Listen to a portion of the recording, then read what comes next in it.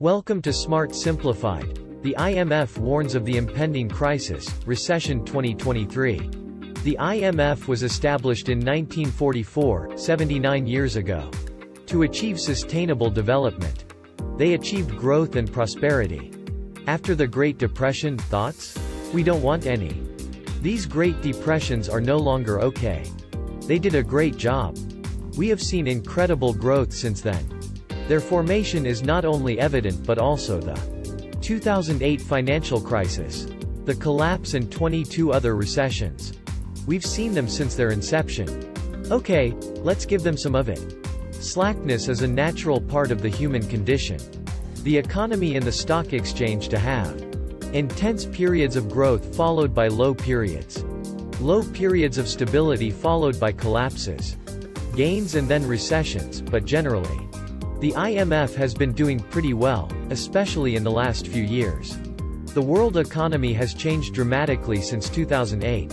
From 65 trillion to 97 billion in 2021. From 15 trillion to 21 billion. During that same period, China, who, by the side, are a member of the IMF, have lifted millions out from middle class, the poor and the middle classes. The past is economically essential. 12 years have been a good year for the IMF. Times may be changing, at least according to some. According to the IMF's most recent report, they provide a semi-annual global economic outlook. Numerous warning signals have been issued. Inflation future in the global economy. Growth and the war that I'm going to do. A quick overview of the IMF's activities. So the head of the IMF warned. The World Economic Forum began. Davos, Switzerland, where the global, perhaps the biggest challenge facing the economy is its future. Since the Second World War, Kristalin Georgia, IMF Managing Director, said, the invasion of Russia caused great suffering for the people who were there. Growth is slowing down, and change is being pushed up. Inflation, yes, we've seen it a lot. All inflation rates are crazy. It's not only in the United States but all over the globe. It's everywhere in the world, America. She said that the horizon was her favorite thing. Darkened since the IMF was made. It projects a 3.6% increase in 2022 April, the consequences of Russia's actions. The invasion was being seen fast and far away. With tightening financial circumstances, dollar appreciation and slowing of China. It's going to be a challenging year. Georgia declared recession in some countries that are more likely than the average to be in this category. The whole world, first and foremost. We should all hope that it is not the norm for the entire world were to be incorporated. It would encompass the whole world. A recession is okay for most countries. That would be extremely difficult for everyone. It could lead to disaster if you don't learn from it. Because countries with stability could be a help and strengthen the weak countries. Majority of countries will enter recession. Helpful countries for those in distress due to debt. Modernization of cross-border and payments.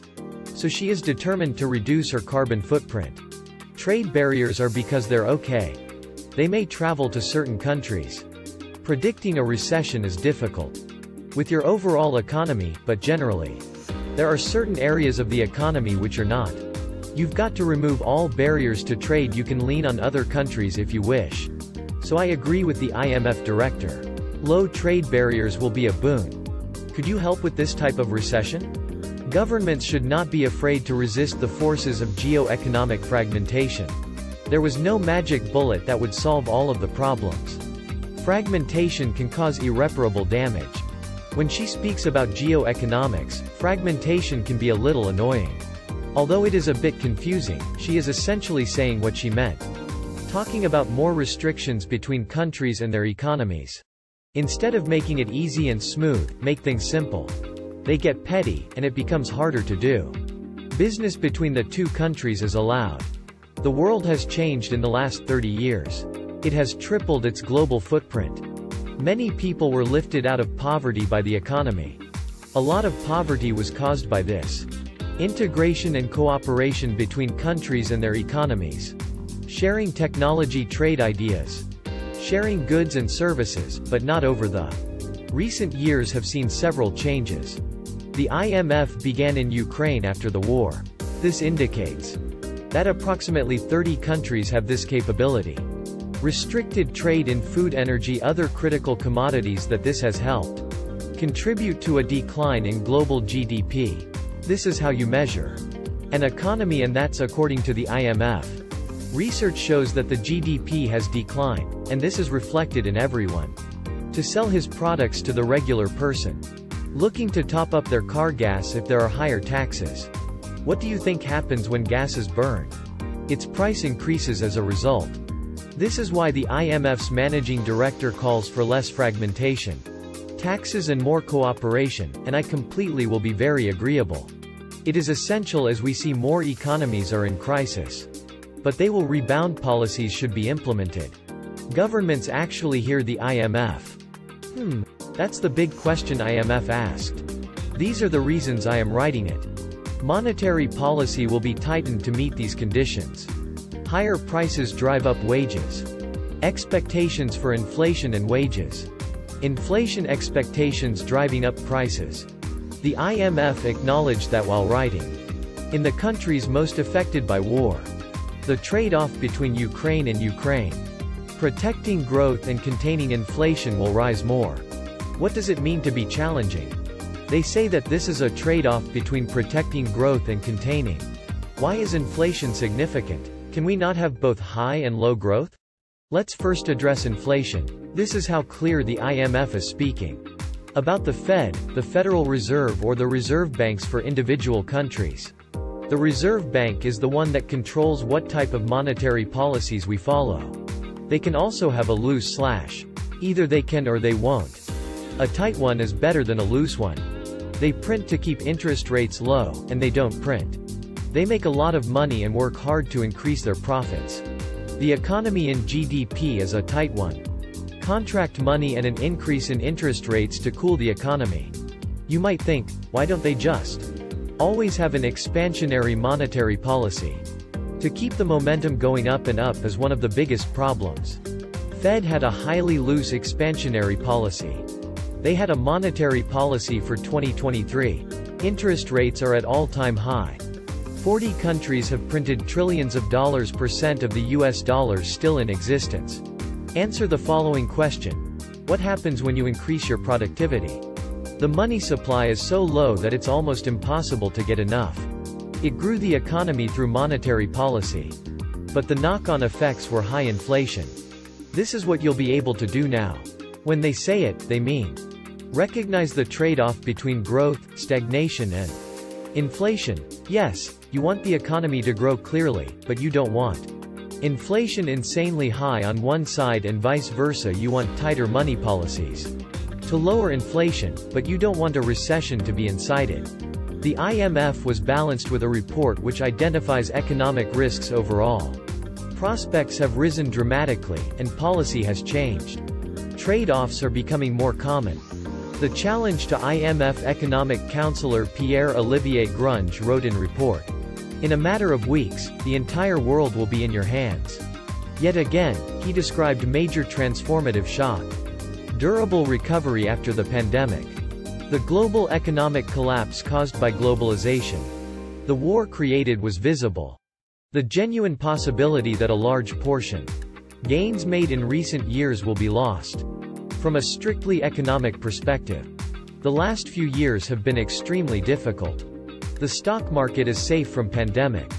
Shots up like nothing else. Than the economy was in terrible shape, and GDP rose. It was the first time it had been in the negatives since the financial crisis. Then, we opened our doors. Businesses and bars have barely returned to their former glory.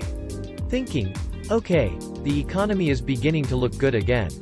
But now, with this new war, Russia and Ukraine, the IMF have their own opinions. It's affecting global economic activity. And everyone who follows the instructions will be reminded once more. The economy was seen as having a huge impact effect when there is a war. Russia is a large country. Russia has an impact on the world economy. Those who don't realize they are the world's greatest thinkers. Second largest oil producer. The largest natural gas producer in the world. Top 5 steel nickel producers. Aluminium is the essential metal in aluminium. Exporter in the world, almost 20 global trade is all that bread. You can make some fantastic things with wheat. They're also found on the other side of Ukraine. They're also a significant producer of corn, 6th largest in corn wheat. 7th, the most enormous sunflowers are the largest. Among the top 10 sugar producers and soya. 2 countries have chosen to focus their energy on each other. Fighting right now is more important than fighting later. Exporting and manufacturing to the entire world. Economy and making money are 2 of the most important aspects of economics. They've been almost exiled from Russia. The world economy has a significant impact on global growth. It reaches other countries' economies in strange ways. This should give you a better view. Find out what is happening with the global economy. And the views of the IMF on what's important going on and what they think should happen. I guess that was what I did when I was reading. This video is a great way to get your attention. Just the main thing was highlighted. It just goes to show me how important it is. The best part is that you can have your own personal financial stability grounded on solid rock. We don't know how to make it solid. The economy will be more robust in the future. It does seem to be on for a couple of years. It could slide downhill on shaky ground. It all depends on where you are located. We've seen it in Sri Lanka recently. Lanka is the latest example. The business you work for could be your dream job. Start laying off employees that you can get. A decrease in your stock price could mean that you lose some of your salaries. We must be ready for everything, even when things are going down. Are there areas in that we are more diverse than others? We have more to offer from strong businesses than just having them. One income. I think these types of questions will be more critical than ever.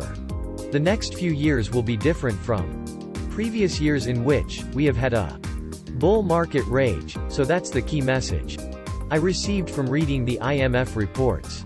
I hope you enjoyed the video. Thanks for watching. Subscribe, like, comment and share.